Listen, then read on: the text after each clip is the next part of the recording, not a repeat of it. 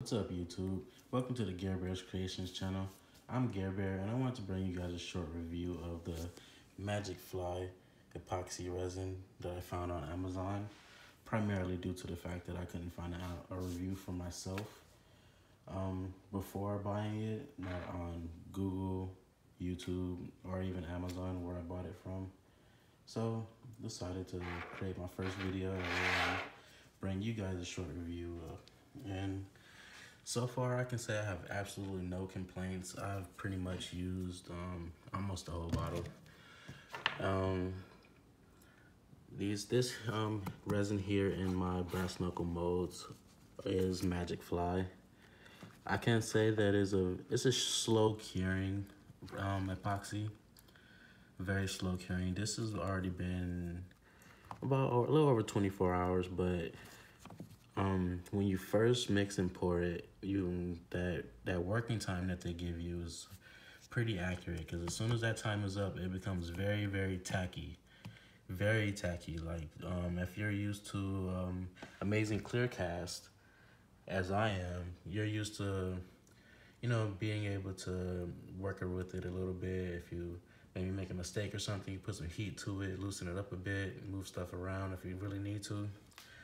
Not with the Magicfly. It gets so tacky that you really don't want to mess with it after that working time is up. You want to make sure you wear gloves, because again, if you're used to amazing clear cast as I am, sometimes you can just use your fingers to move things around or place things or whatever and just wash it off.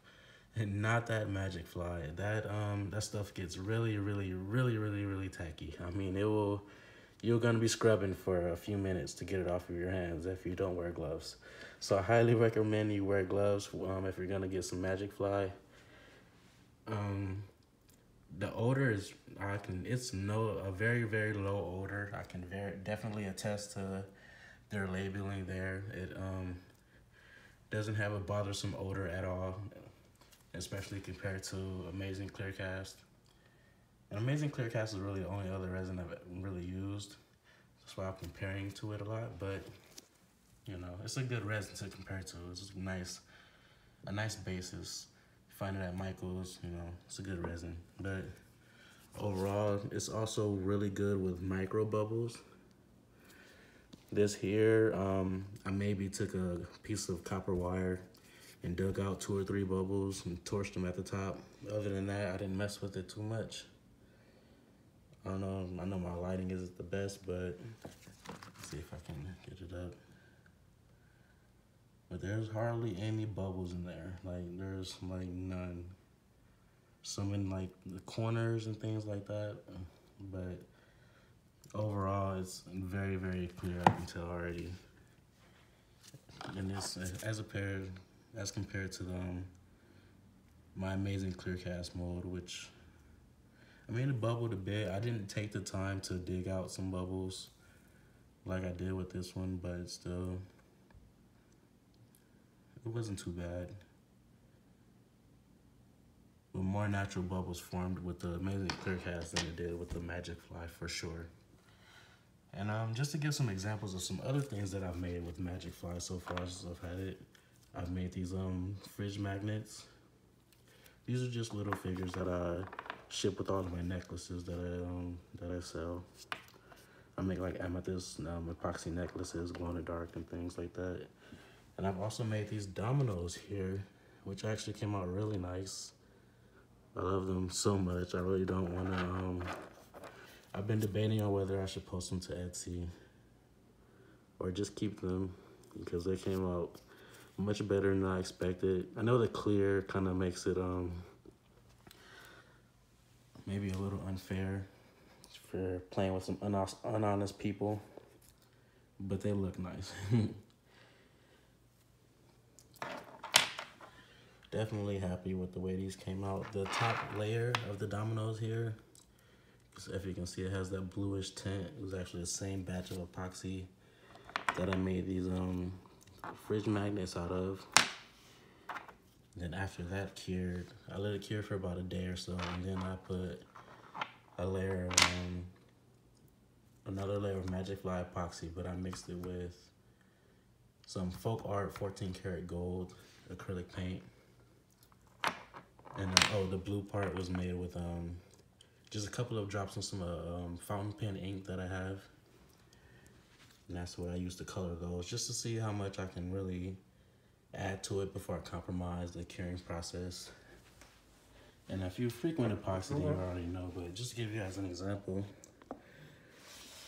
I made these here with Amazing Clear Cast, but I colored them obviously. Just a little bit of metallic red deco art paint and some of the same Folk Art 14 karat gold paint. But as you can see, after about 3-4 days, I can still kind of take this and give a little bend to it.